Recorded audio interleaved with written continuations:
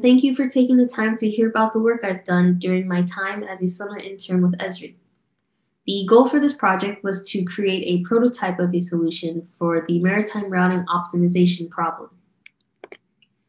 To build an appreciation for the industry, I present a few insightful facts. As one of the oldest industries in the world, transported goods via sea accounts for 90% of the world trade. So without the maritime industry, we wouldn't be able to enjoy so many things we take for granted, such as imported foods like bananas, avocados, coffee, seafood, as well as technology such as our phones, computers, and cars, as well as clothes, building material, and many more unnamed goods. And carrying some of our daily use possessions are the largest container ships, which can cost over $200 million to construct and hold up to 15,000 containers. Another way to think about it is they can hold up to 745 million bananas. At any given time, there are about 20 million containers being transported across seas. And so if we do a little math, only considering the largest container ships out at sea, there are a little over 1,300 large container ships transporting goods at any given time. And this is not even considering empty ships traveling to be filled, tankers, commercial fishing boats, personal or recreational boats, and scientific vessels.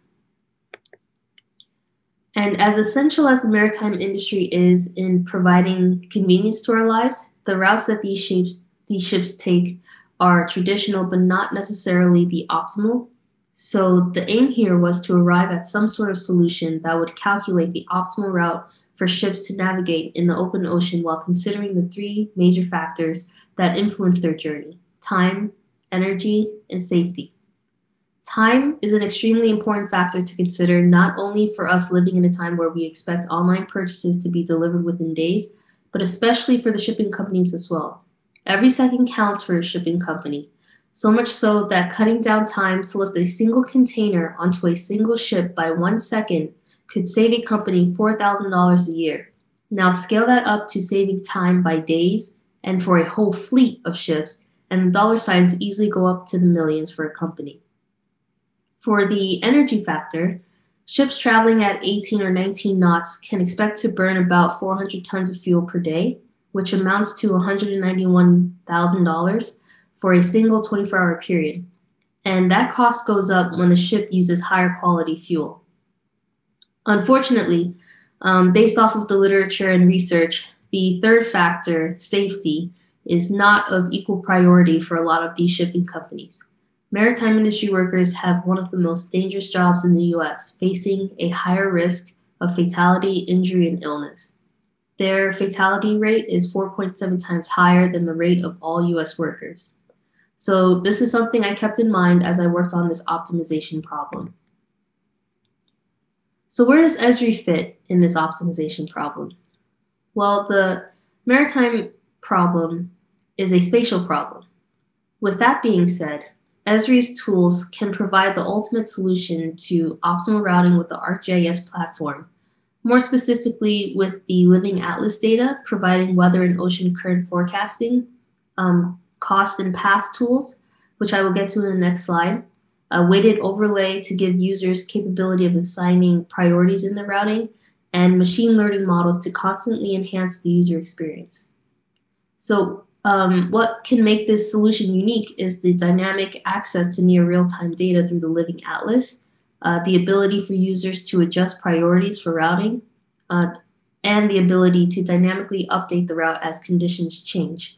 Ultimately, this allows users to balance the factors of saving time, energy, and lives. So the two tools presented here are the backbone of this prototype, along with other vector geoprocessing tools.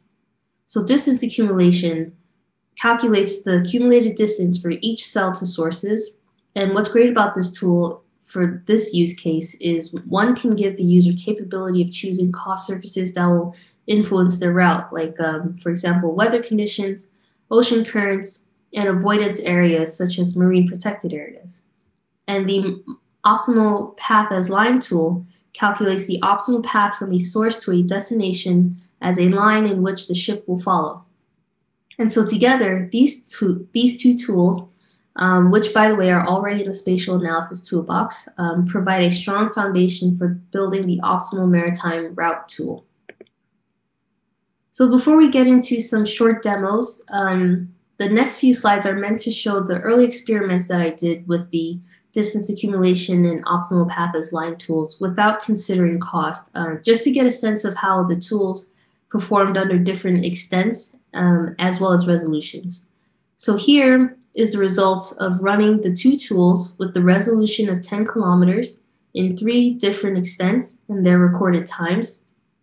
The first record is the time it took for distance accumulation to run, and the following record is the time it took for optimal path as line tool to run. So for the first extent, it took distance accumulation 13 seconds and optimal path 2 seconds to run from Boston to Halifax.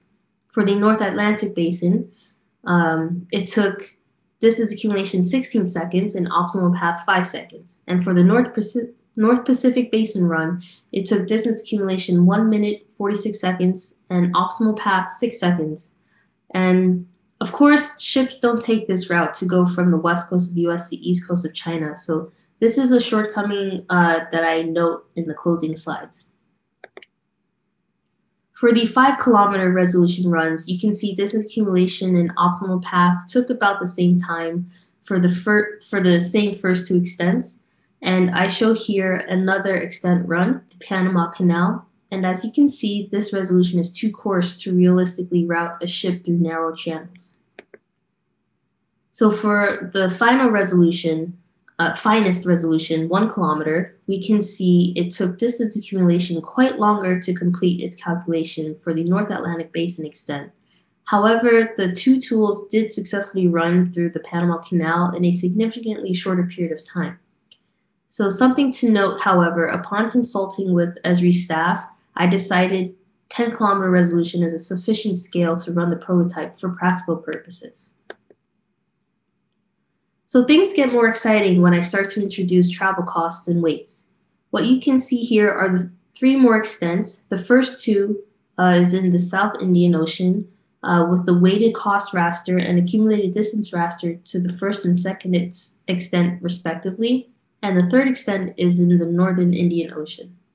The color schemes are backwards, so red means lower cost to travel and green means higher cost. And the costs that went into the weighted cost raster were wind speed, distance from shore, and distance from marine protected areas. In the South Indian extent instances, we can see that the route has been diverted to the north in the middle of the Indian Ocean due to severe winds. So here I am playing the North Atlantic Basin extent, going from Boston to a port in the western coast of Northern Africa. And this is a short run of what the path would look like for the ship to take, considering these costs I previously mentioned. Now, this extent, with the same costs in mind, is going from Dar es Salaam port to the western coast of Southern Africa, Namibia port.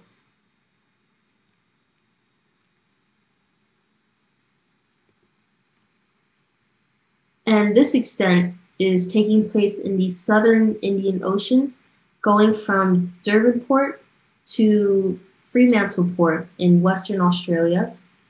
And this route takes a little longer just because the distance between the ports is obviously a little longer.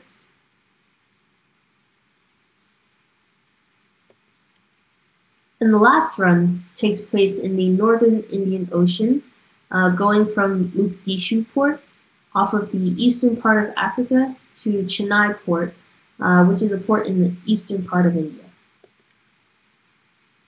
So for the purposes of the prototype, these are the factors I included, but it is important to note that users can enter almost any raster surface representing the cost. For example, they can include bathymetry, or I could have tried AIS-based ship traffic density, as well as ocean current direction. So before I close, I just want to highlight a few of the outstanding obstacles I came across during the summer. The first one you've already seen, which is routing across the Pacific Basin from West Coast US to Eastern Asia. Another issue worth resolving is being able to route across the prime meridian. And some of the next steps I'm excited to have incorporated in the optimal maritime routing solution are wind and ocean current directions. Right now, I only have speed. And I also tried automating setting the extents for which the runs are bounded in order to cut computation costs, and that is something I'm sure can be resolved for the next time.